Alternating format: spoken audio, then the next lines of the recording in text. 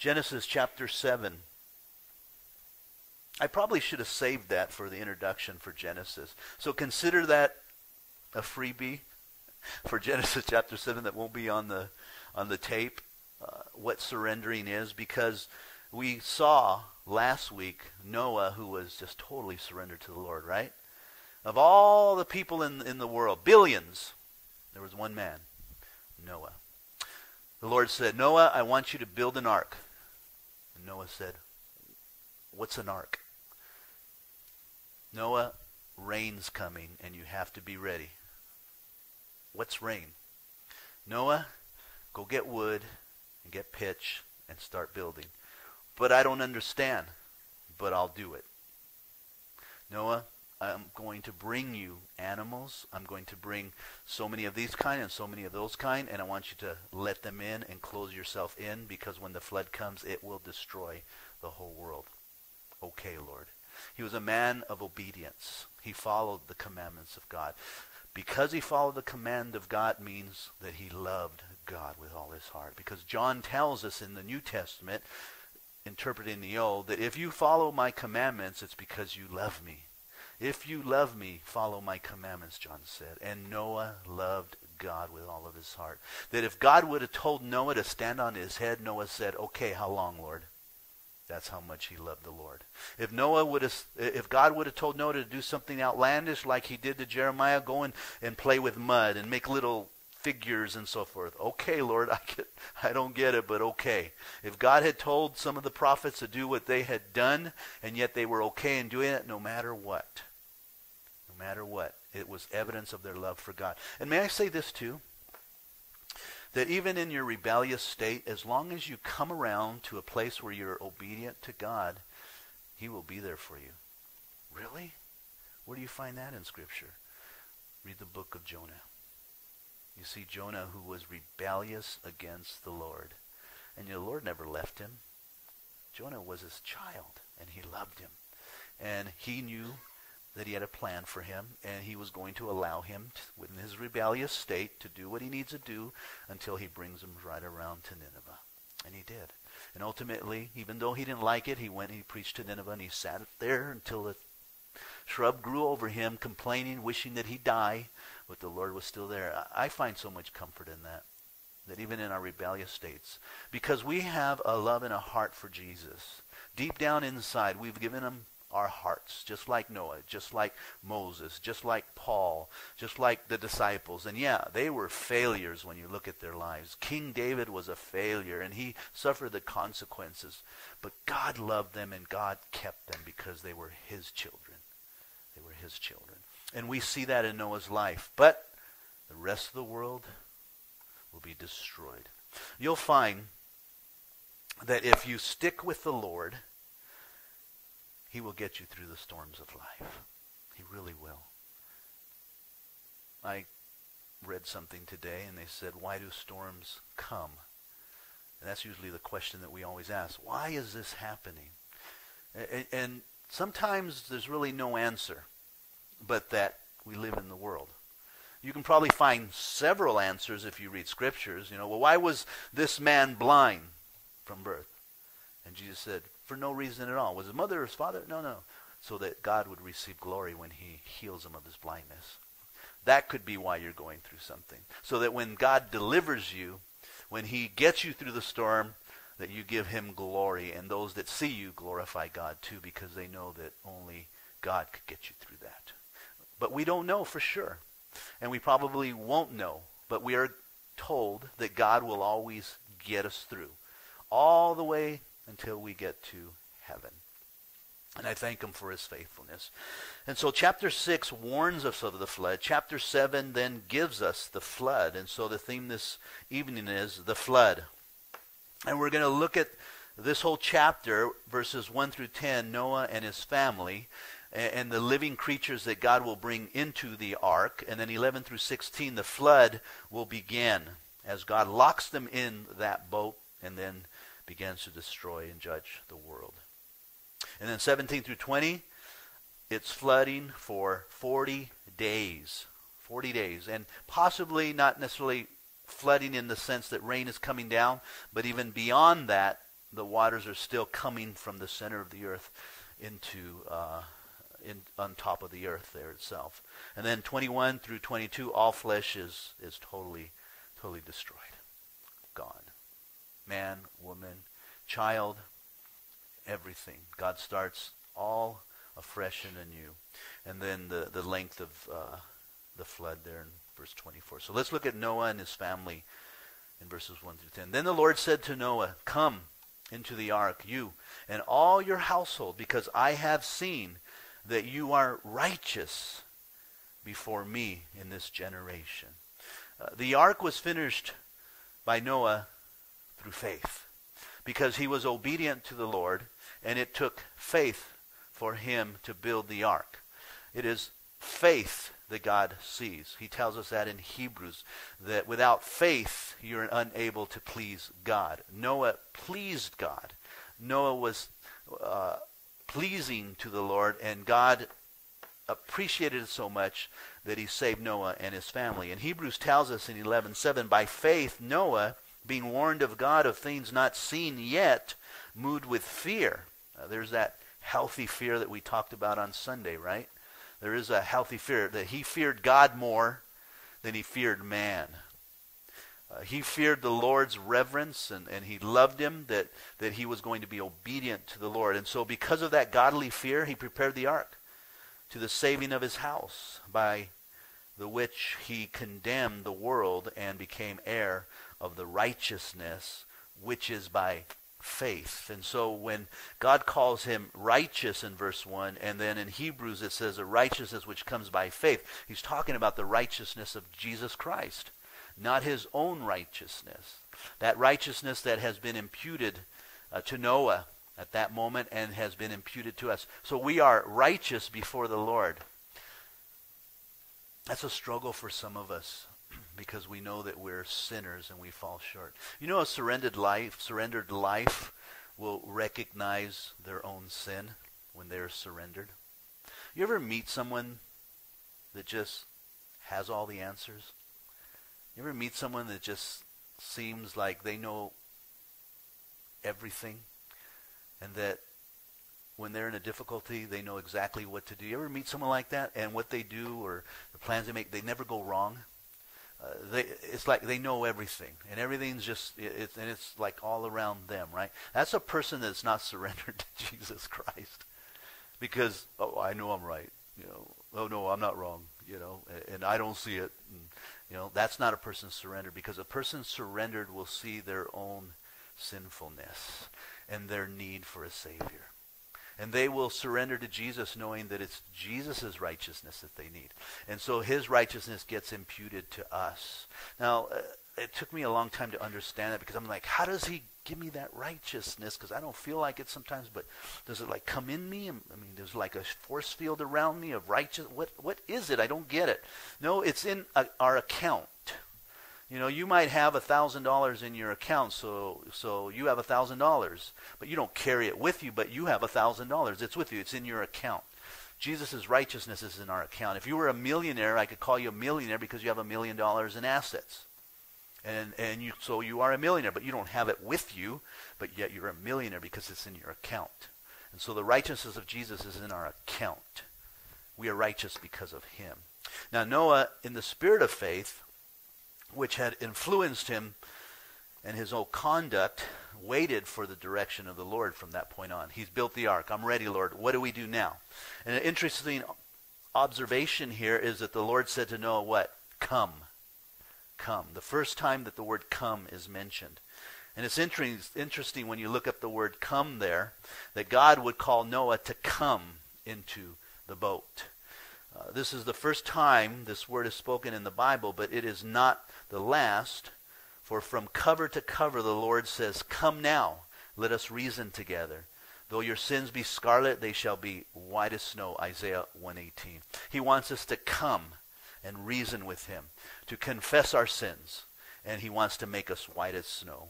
In Matthew 11:28, he said, come unto me, all ye who are weary and heavy laden, and I will give you rest. I love that.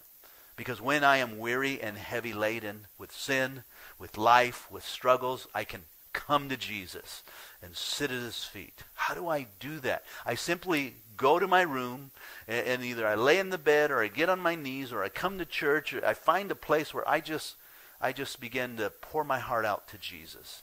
Sometimes that's in the middle of the night. I wake up in the middle of the night and I'm just like, Jesus, I love you, and I start talking to him and praying and pouring. And he wants us to come. He loves it when we come. Revelation 22:17, whosoever is thirsty, let him come and drink of the water freely. And so Jesus is about coming to him. If you're thirsty, if you need help, if you need quenching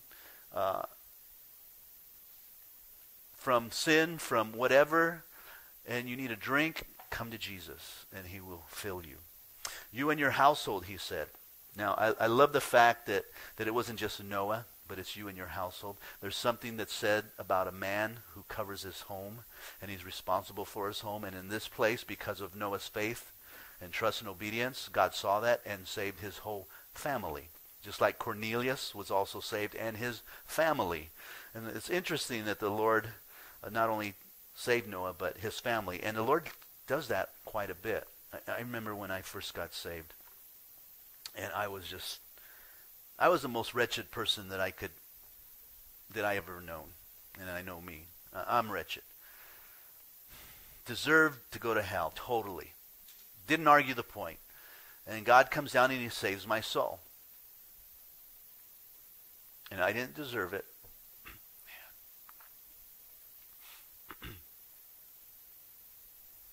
But I was so grateful. It was just like my life just flipped. And people flipped out when they saw me because it wasn't the same me. It was like, what happened to him? My dad said, oh, you're going through a religious phase and you'll outgrow it, That was 30 years ago. People would say, he's in a cult, But I was so excited that it wasn't about me. It was about my wife. It was about my children. It was about my mom. It was about my sisters, my brothers, my neighbors, my friends. And I just started sharing my faith with anybody and everybody that I could imagine. And God was so gracious to save my whole family. My wife came to the Lord. My boys have come to the Lord. All of my boys know the Lord. And all of their children know the Lord. So from this point on in my family, we all know 100% know the Lord. My mom knows the Lord. My two sisters know the Lord. We're still working on my brother. But God is in the business of saving the family. He doesn't stop with you, and neither should you. You need to take that and you need to run with it and watch how God will save your entire family. Verse 2 gives us the direction. Look at verse 2. You shall take with you 7 each of every clean animal, a male and his female, and 2 each of animals that are unclean, a male and his female. Also 7 each of birds of the air, male and female. Birds, because probably, they can fly so long and then they need a place to land and rest. So that's why the birds. They're male and female to keep the species alive on the face of all the earth. So Noah is to take on board about 7 pairs of every clean animal, male and female, and 1 pair of every unclean animal, male and female. Now, the clean animals were to be used for the sacrifices. Well, how did Noah know to sacrifice? Well, you remember in the Garden of Eden that God prepared a covering for Adam and Eve. That was the first sacrifice. And then Cain and Abel came. Cain brought his own offering. God said, that's not what I required. What did I require? The offering that Abel brought, the sacrifice of a lamb. And so it has been passed down from generation to generation, what the Lord had required. So even though the law is not in existence at this point, the 10 Commandments doesn't come until Exodus, right? Chapter 20 or so? They're not living under a law, but yet the law is there because God says you have to offer up a sacrifice. You are to be obedient to the Lord. Love the Lord God with all thy heart, mind, and strength. First commandment, You are to keep the Sabbath because they're to rest on that. It was all there. And they were doing it out of what? Love. It was all being done out of love to God and because God asked of it. What happened then is that they began to sin. And so God had to show them their sin. And that's when they were in bondage to Egypt. And then they came out of Egypt. And then God wrote the 10 Commandments to show them that they are sinners. Because you are to love God with all your heart, mind, soul, and strength. That's the first commandment, to love God.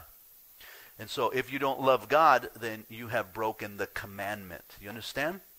And we have broken that commandment. Before Christ, I have broken that commandment. And there are many that say they're in Christ, but they don't love God like Noah loved God. They don't love God like David loved God. They don't love God like Paul and the apostles loved God. They're not surrendered to the Lord because they're not being obedient to him. So they've broken that commandment. Not only that, they're still under the law, and the law will judge them. That's the thing. Don't be deceived. Their eyes need to be opened. So it was a sacrifice, not to appease the law, but to appease God. And so he gave them enough of the clean animals. And if there were only 2 and one was killed, of course, obviously the species wouldn't be extinct. And that was pretty smart of God to think of that. Yeah, smart God. So about 7,000 species could fit in that ark. Remember that the number 7 represents completion. On the 7th day, God rested. It was done. It was over. The number 40 speaks of judgment. So it says in verse 4, for after 7 more days, so the completion, I will cause it to rain on the earth 40 days and 40 nights, and I will destroy from the face of the earth all living things that I have made. And by the way, only God can do that. God is the one that has the right to destroy it. He created it. He has every right. I know we sometimes question that. Well, what gives God the right? Well, he made it. He's God. That's another aspect of our surrendering to him. He knows something you don't know. He's all-knowing, all-present. He's eternal. So, you may not respect him in that sense, and you think you know better than him. Well, that's sin. In fact, that's pride, and that's what caused Satan to fall. So you have to be willing to say, God, I totally trust you. And if you want to destroy my life, then hey, who am I? I'm just a created being. You're God. You're God, not me. And so I have to surrender myself to you, Lord. And if you want me to stand on my head, I will stand on my head, Lord. I can't do that, so don't show that display. But whatever the Lord wants. So he gives them a week here for them to repent. 1 week, the world. Let's see if they will repent, if they will turn, because they know it's coming too. And they probably mocked and laughed and ridiculed Noah through the whole thing. 120 days that Noah worked on it, 120 years that he worked on it, and they probably came by every once in a while throwing rocks, laughing and ridiculing him and so forth. But the Lord gave them 1 more week to see if they would repent. And that is a strange pause when you really think about it after giving them so long. Luke 17:27 says, they ate, they drank, they married wives, they were given in marriage until the day that Noah entered the ark. And the flood came and destroyed them all. That's not life, by the way. That is not life. Jesus is describing the world that Noah lived in. The world ate, drank, married. In other words, they went on with life. And there are Christians like that. Well, I work to support my family. Okay, we all do. Well, we have parties and events and Christmas and holidays, and so we do family things. Okay, well, that's wonderful. We all do that too. Our daughters are being given to marriage. Our sons are getting married. Yeah, well, we all do that too. Well, that's life. No, that's not life. That's life on this earth. We all do that, but there's more to life for the believer. The life that's surrendered, there is the kingdom of God. That kingdom of God that exists spiritually and we're all a part of. That is the spiritual life that Noah was a part of, that David was a part of, that Samuel was a part of, that Samson was a part of. These guys were a part of the kingdom of God, and the commands of God were given to them as they went out. And so we need to be a part of the kingdom of God. If you're just in the world, and you're not serving the Lord, if you're not in the kingdom of God, if you're not supporting the church, if you're not dedicated to the ministries then something's wrong. You're just in the world. You're not in the kingdom. And you can't have a foot in each side, because, hey, well, I want to make sure I'm saved, got to go to church on Sunday, but I also want to just live my life, enjoy some of those things that I missed. I married Virginia at 18. She got pregnant at 15, 16 years old. I missed my high school life. I didn't get to do some of the things that what do they call it? What does the world say? I didn't sow my wild oats, in a sense, right? I didn't get to enjoy a lot of things. And so I thought at the age of 21, and now that I have a great job with Edison, I'm going to enjoy my life now. And so I would leave my wife and the kids, and I'd go partying Tuesday nights because it was a special night at the restaurants that had bars, and I'd go with the guys, and we would go to their pad first, and we would snort some cocaine, actually inhale it, and stuff, take some marijuana, and then go out to the party because I'm going to enjoy life. I missed my life, I was in the world. That's the world. As I look back at it from this perspective, being a Christian, well, I didn't miss anything. It wasn't worth it. It just destroyed and killed what I thought was going to be pleasing. Kind of like the children of Israel. Well, at least in Egypt we had onions and cucumbers. No, you didn't. You were in bondage. You didn't have any of that. You grew it for the Egyptians. But we always think it's better on that side. It is not. I guarantee you, you're headed in the wrong direction if you're thinking that it's going to be better. Now you can live life. No. This life is so much better. I love this life. I enjoy this life. I got to renew someone's vows yesterday at the Mission Inn. What a blessing that was. I was more blessed than they were. I mean, they were a beautiful couple and beautiful place, and this guy was a romantic, made me look bad, but man, went all out, and I'm sure they were blessed, but I was more blessed. I'm like, first of all, who am I to even be here? And be able to see all this beauty. I mean, I was taking pictures all over the place. I had performed this ceremony there years ago. But just being there again, and my wife was there, and we were both there enjoying this, watching them. We were all hiding while they're sitting at a table, and she's crying as he's talking with her. And, and we just started crying all back there. It's like, wow, I wish we could hear what they were saying. And it was just, I loved it. I was more blessed than them. And then they wanted us in the pictures. We're like, no, we're not even a part of your family. No, come on. I'm like, really? No. We felt so, awkward. And finally we just said, no, we got to go. And we left. But what a blessing. I loved that more than that marijuana, that coke, or that nightclub that I went to. That's sick. That's the world. But the kingdom of God is totally different, and we need to be in the kingdom of God. They ate, they drank, and they married. There's more to life than that.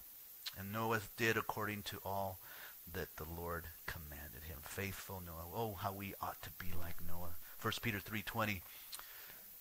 When once the long-suffering of God waited in the days of Noah, while the ark was preparing, wherein few, that is, 8 souls, were saved by water. God is faithful, because Noah was faithful. Noah was 600 years old when the floodwaters were on the earth.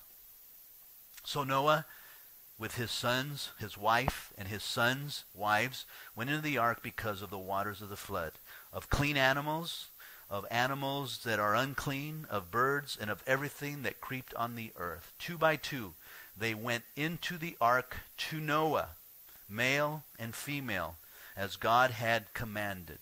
Notice verse 9. 2 by 2, they went into the ark to Noah. I have had that question asked. Well, how did Noah round up all those animals real quick? They went into the ark to Noah. That's how. God somehow, supernaturally, went to the animals and said, head in this direction. Noah was just standing there and watching God bring them all in. He's able to do that, He really is. Balaam got on a donkey, was headed to the king of Moab, Barak. And as he was coming to a little valley where 2 rocks were, the donkey stopped. And he starts smacking the donkey. Kind of like what he has to do to us sometimes to get us moving, right? Because we're not listening. And finally the donkey turns around and says, "Why are you hitting me?" I'm like, that is so strange. The donkey just starts talking to him. And what's even stranger is Balaam talks back. Well, get moving. And then he's even more spiritual than Balaam. Well, don't you see there's angels there ready to strike you? You know? Really? You know? If God can make a donkey speak, you know, he can create animals that come to the ark. Jesus told Peter, go put your pole in the water, and the first fish that you catch, open its mouth, and there'll be the taxes that we need to pay to the government. Really?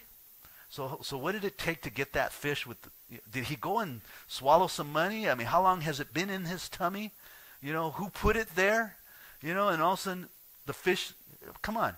I've been to derbies in Bishop, you know, and if you get the fish that's got the strap, you know, you win $50. And if you got a blue strap or red strap, $500 and so forth. In fact, we had gone one time, and my brother-in-law, the day before the derby, got one with a strap. And so you can just imagine the debate. Do we hold on to it till the next day and then say we got it? Or did we illegally catch it and we really shouldn't claim it at all because it was a winner? You know, so it wasn't any of that. God just put the money in the fish somehow, and it bit on the bait, was there waiting for Peter. And boom. God can do that. God can definitely do that. How did the fish that swallowed Jonah spit him right up on Nineveh? You know? God talked to him. Was he on his way? We don't know, but somehow he spit him right on Nineveh, and he just had to walk over, and boom. Because he was headed in what the Bible says, the opposite direction. And the fish brought him right back. So, as John Corson says, Noah didn't have to round up any of the animals. Just like in the Garden of Eden, God brought all the animals to Adam. Verse 10, and it came to pass after 7 days that the waters of the flood were on the earth. Now we come to verse 11 through 16. The flood begins. In the 600th year of Noah's life,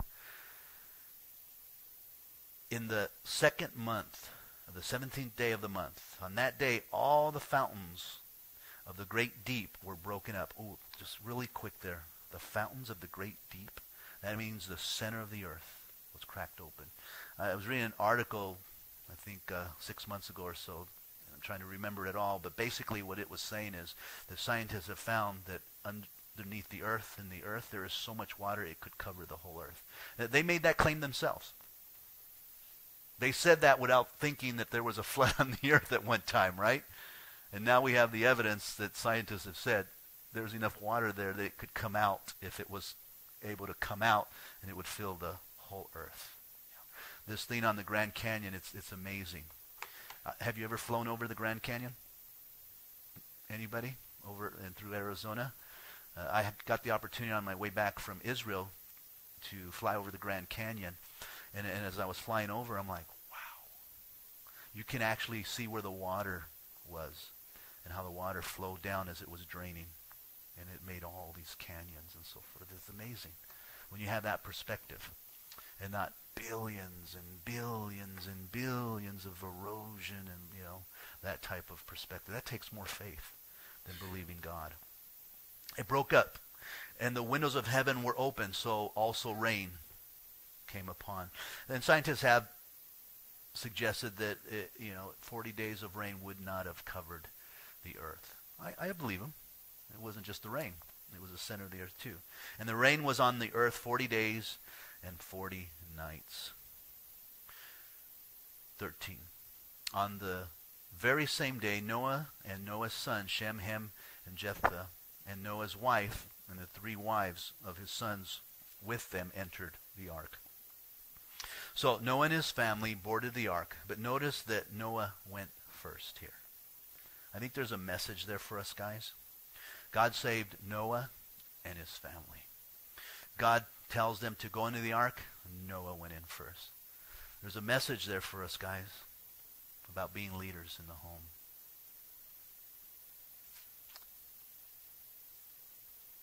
I felt led to teach a message on Sunday about marriage because it's Valentine's Day. That's a secular thing, so I wasn't sure if I should do it. But there's a message here about what the role of a man really is. And I don't think that we fulfill that role very well. I know I haven't. I've messed up quite a bit. And from all my mistakes, I could probably share with you some things so that hopefully you don't make the same mistakes. But there's a message here about being a godly man, a man of integrity, a man that obeys God, a man that leads his wife to the Lord, a man that loves gently and cares for his wife, that thinks more highly of her than he thinks of himself. And yet I failed in all those. Big time, many times. And something be said about a woman who has grace. And that is what it is, grace and mercy for their husbands, because they make a lot of mistakes. I don't believe that a Christian man intends to purposely, though I'm sure there are some.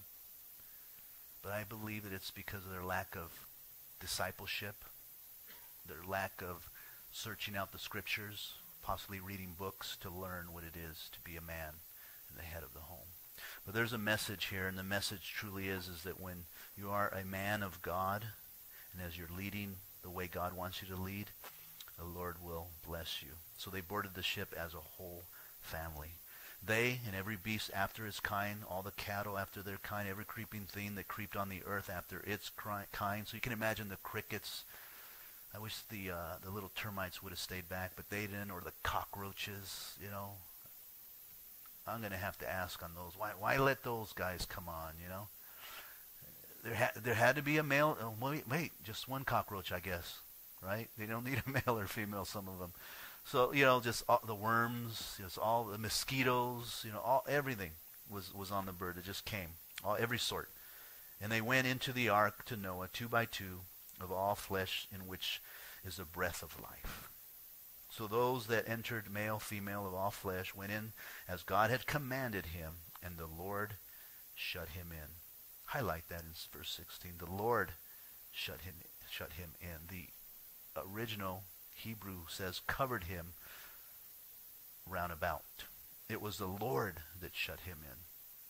That suggests that Noah had become the special object of divine grace and protection, right? Because it was the Lord that shut the door on him.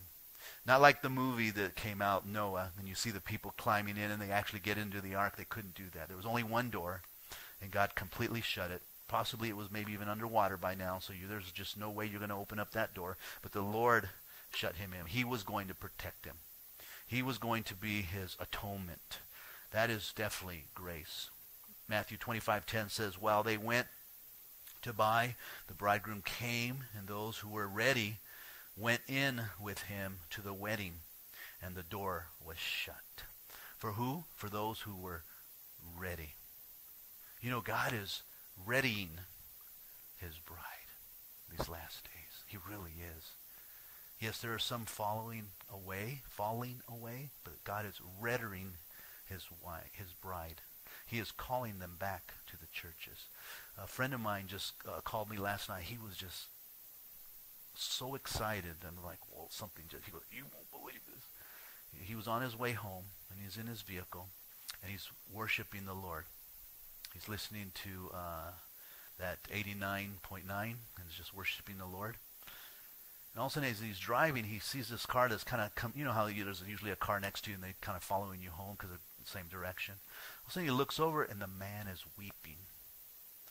So he rolls the window down, and the guy says, your music, why is it making me cry? And he's like, it's 89.9. Put it on your radio. Listen to it and believe. And your life will change. Your life will change. The Lord is calling his people back. What an experience. The guy just crying because of music. That is a divine appointment right there. Amazing. But I know also the enemy is hardening hearts. He's hardening the hearts of many that they will not listen. I think this is evidence of the last days. I think that we should be careful, that we're in God's protection, and that we're ready eating ourselves for the wedding feast and not fighting against it. Can I share with you what John Corson said? I hope it's okay. I know it's probably okay with him. He would say, go for it, my friend. Here's what he said. Now the door is shut, and Noah and his family are sealed in the ark. There's no way for them to open the door and escape or change their mind. This speaks to me because the one who said, I am the door, let us know we are likewise secure in our salvation. You are in my hands, Jesus declared. I'm trying to speak like I'm living. And no man can pluck you out. Do I believe in eternal security? He says, yes, I do. I am absolutely secure because the Lord has shut me in. It wasn't Noah who shut the door on the ark, hoping he'd latch it right and that it would somehow stay shut. God shut the door in the ark, just as he sealed our salvation on our journey to heaven. But wait a minute. You say, I thought there will be some who won't make it into heaven, even though they once made a profession in Christ. John said, that's absolutely true. I believe the story that most clearly explains this dichotomy deals with a ship like an ark and a storm like the flood. On a ship bound for Rome, Paul advised the captain to winter in port due to bad weather. You remember that story? Ignoring Paul's advice, they sailed on, right into the storm, which grew so fierce that the sailors feared for their lives. Be of good cheer, Paul said. There stood by me this night an angel of God, who I serve, saying, fear not, Paul, thou must be brought before Caesar, and lo, God has given thee all them that sail with thee. Acts 27:22. When the storm continued, some of the sailors decided to bail out. But just as they were about to leave, Paul said, except these abide in the ship, you cannot be saved. In other words, if you choose to go overboard, you'll be wiped out. You are secure, safe, sealed only as long as you stay on board. No one can pluck us out of the hand of God, but that doesn't mean that we can't leave on our own.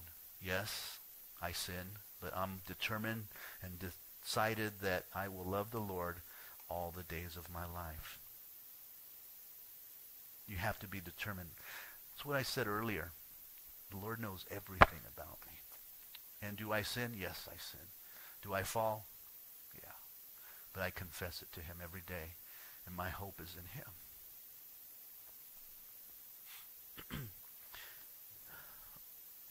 Like Billy Graham said when he was asked by a reporter, if you wanted to hear the praises of anyone, who would it be? And he said, Jesus. He says, and what would you like to hear? I'd like to hear, well done, good and faithful servant. And because he was trying to witness to this guy, he said, but I don't think I'll hear them. I don't think I'll hear those words. If Billy Graham won't hear those words, what made that guy think that he could stand before God? But he was trying to make a point to him that he needs to be saved. I don't think I'll hear those words. I really don't, honestly. I would be so glad just to make it. So the flood comes. Now the flood was on the earth 40 days, verse 17.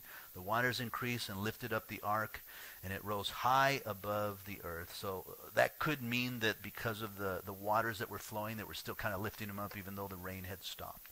And the waters prevailed and greatly increased on the earth, and the ark moved about the surface of the waters. And the waters prevaileth exceedingly on the earth, and all the high hills under the whole heaven were covered, and the waters prevailed 15 cubits upward, and the mountains were covered. So 22.5 feet above the summit of the highest hills, they were all covered. A total flood of the whole earth, this is describing here. I know that they describe a partial flood possibly in that area, but that's not true. There's so much evidence of it that they have not told those in school. It's just ridiculous how they find animals that were in certain locations out in Alaska and in different places, because you can only imagine, and when all these animals are dying and people are dying, they're just floating all over the world. It's just going all over the world. So There's just so much evidence. And you know, I really encourage you to get Kent Hovind's series. It definitely is a great series on all of this and explains it very well, very simply too. Again, surrendering yourself, getting to learn about the Lord. Check this out. It will help you. It will definitely help your children as they listen to the public school teachers all day long telling them, no, you weren't created, you evolved. You need to battle that with something, and a lot of times it's good videos because they love watching videos. And so with our kids, we used to make them watch it. If they played an hour on games, hey, you need to give an hour to the Lord then, and we made them give an hour. I'm sure they got away with 45 minutes, I'm sure, because they're sinners, but they definitely listened to those videos. So I think the language here really suggests that it was a total flood. And then all the flesh was destroyed. Look at verse 21. And all the flesh died that moved on the earth, birds and cattle and beasts, and every creeping thing that creeps on the earth, every man. So destroying beasts along with all of humanity, besides Noah and his family, was necessarily that the beast should not outnumber Noah and his family.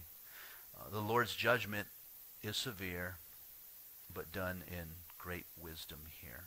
It says, all in whose nostrils was a breath of the Spirit of life. All that was on the dry land died. All that had life. Not that they had the Spirit of God, but they had the life, the life of God in them. Every one of them died. So he destroyed all living things which were on the face of the ground, both man and cattle, creeping thing and bird of the air. They were destroyed from the earth. Only Noah and those who were with him in the ark remained. Peter comments on this on verse 23 here in 2 Peter 2:5. He says, He spared not the old world, but saved Noah, the eighth person, a preacher of righteousness, bringing in the flood, the world of the ungodly. Noah was also a preacher. So as he's also working on the ark, he's also preaching about the flood and the judgment of God that is coming.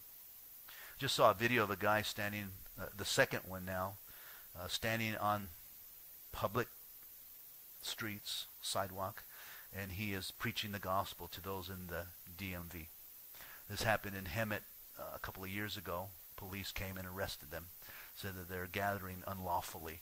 No, they broke the law because they are disturbing the peace. What about our rights for free speech, is asked. So this video just came out, and this guy's got a blowhorn, not a electronic one, but just like a tube, cardboard tube, and he's just screaming out. And so DMV, I guess it's the spot to go to if you want to be arrested for preaching the gospel. And he's preaching the gospel, and so now he's confronted by the police officers. You need to stop. This is illegal. How is it illegal? I get a right to free speech. Not with that thing you can't.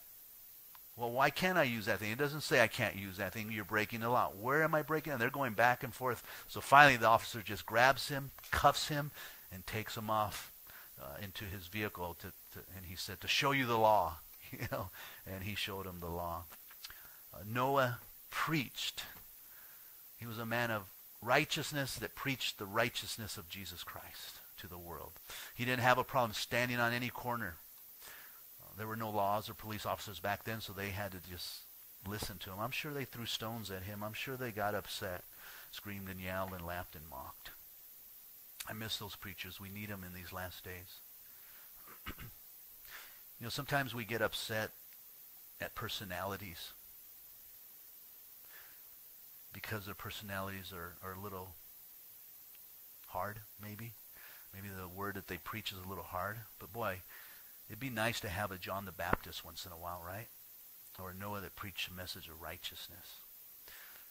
Pastors are so different from each other, and we should embrace the message and not necessarily their style.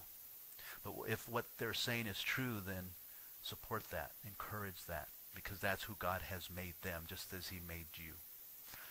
And so style should not even be an issue. Maybe you should change your style. Maybe they'll receive you more.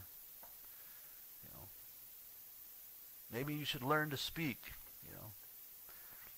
I was in a meeting with some pastors, and one of them said they were really feeling like a calling to being pastors, but someone came to them and says, first you have to learn to speak. And he got so mad, but he saw that, yeah, maybe I need to. So he ended up hiring somebody. I thought about that too, going to school or hiring somebody to learn to speak. But I remember what Chuck always said, why would you try to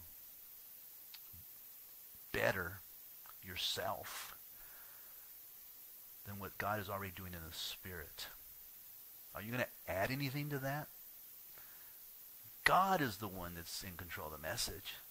He's the one that gives you the message. If they hear, then they'll hear. If they don't, they won't. But God will bring the ones that he wants to hear.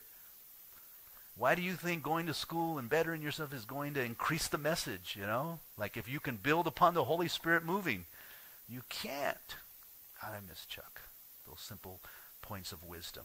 We want to just do it ourselves, and let's do this instead of letting the Holy Spirit just lead. But just drive down the street worshiping the Lord. You never know. Some guy may look at you and he's weeping because the Spirit is moving. You could not plan that. You could not organize that. You could not teach a class on how to make the guy in the car cry playing the worship music. That's a moving of the Holy Spirit. What we need is more men and women filled with the Holy Spirit that are willing to stand on their head if God says, stand on your head, you know, and then let the Lord do his work. He was a preacher of righteousness. How long did the flood last? And the waters prevailed on the face of the earth? 140 or 50 days. 150 days. So, I had more to say, but we're running out of time. Let me just close up. Just one thing, and I think it's important. Because this message, yes, it's about the judgment, but I think it's more than that. It is about God's faithfulness to us because he pulled Noah out. But Noah was pulled out because he was a man of righteousness. He was a man of integrity. And we need men and women of righteousness and integrity today. So men, be leaders in your homes. Do it by faith, by trusting in Jesus, and finding out exactly what you need to do to be those men. Read your Bible. Pick up some good books by people that are writing about husbands and wives and children. Dr. Dobson, you can't go wrong by getting all of his books. Go to the bookstore and get them all and read them.